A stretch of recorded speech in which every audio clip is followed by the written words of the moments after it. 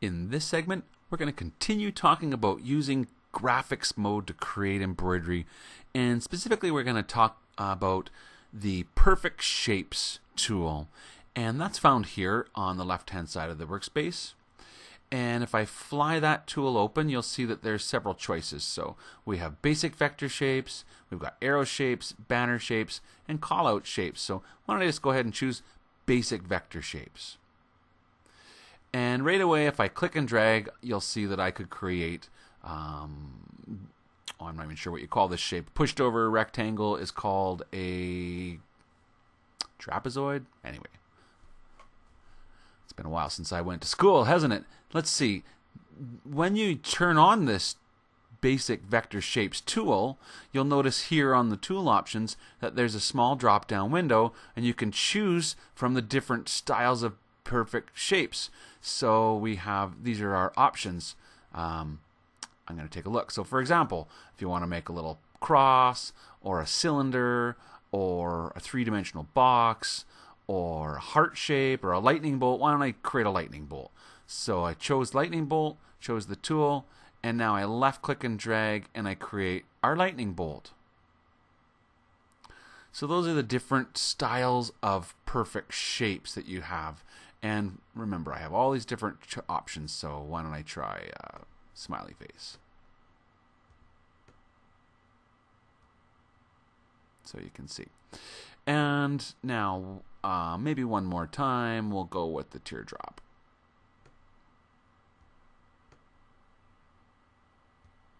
Great. So that's perfect shapes. Now, the next tool option was arrow shapes.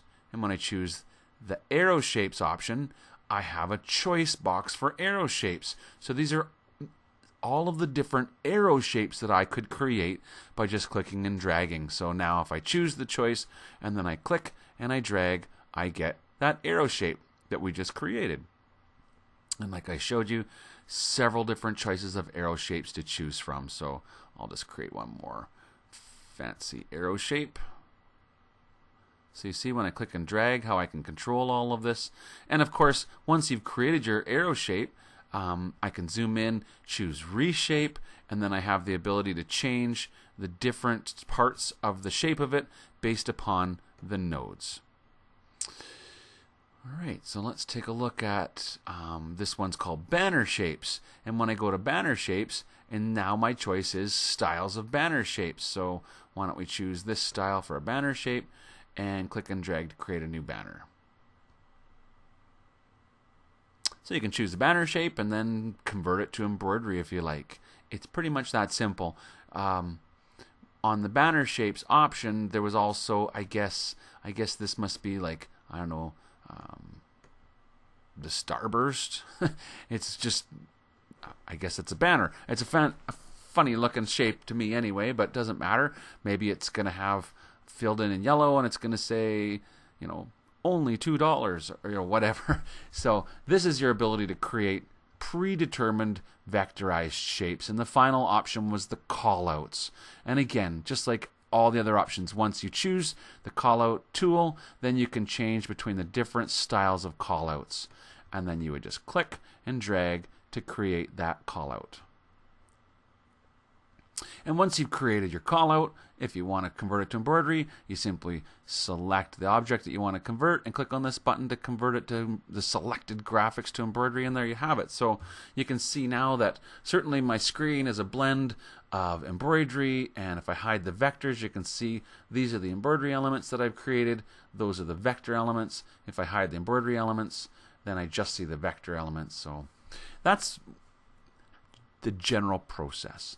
You go to graphics mode, you create your graphics, and then you convert them into stitches.